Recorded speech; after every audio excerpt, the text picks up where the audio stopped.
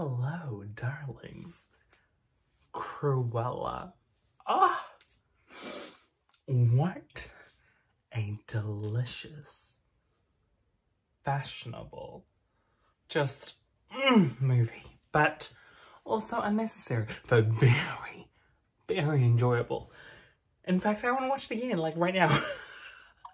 So, this is my review of Cruella.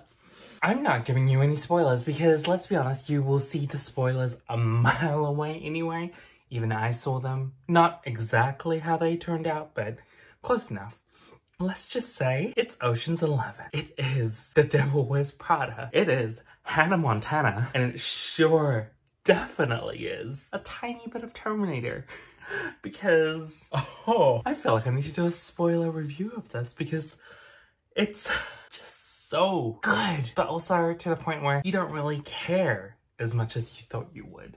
Like, it's great to look at. You want to know what happens with the story. But in the end, it's quite inconsequential and it doesn't really set up Cruella to the point where 101 Dalmatian begins. So, could we get a Cruella 2? I don't know. This was a long movie. I think it's definitely more than 2 hours, but there were some parts that felt a little rushed, specifically with the montages. There are so many montages in this film, but they make it so good.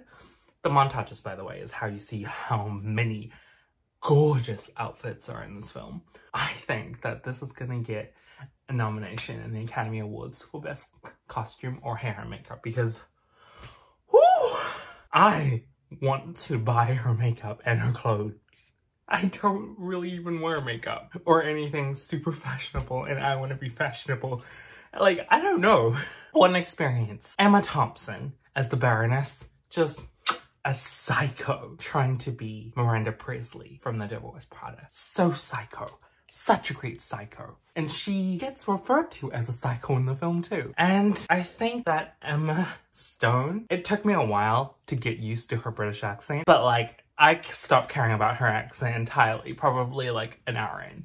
I was just invested. She is a little cuckoo and I love it. I love it so much. And not the same type of cuckoo that Harley Quinn is known for. Different type of cuckoo. I just enjoyed like every minute of this film. There are definitely revelations and twists and turns, but I don't think there were a lot of stakes in this film. However, I would say this is one of the most, if not the most adult film that I've seen Disney do with Disney live action in terms of their fairy tales. This is PG-13 in America, I'm pretty sure. Very, very adult. Definitely a lot of dark themes in there. Murder. We get murder in here. Or attempted murder at least. Oh no, there is a murder in there. Yeah, it is kind of a bit dark and I do like it. Wow.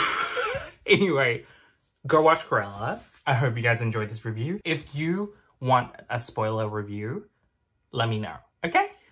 Anyway, until next time, bye guys. Thank you so much for watching. So you can check out some more videos right now, right there.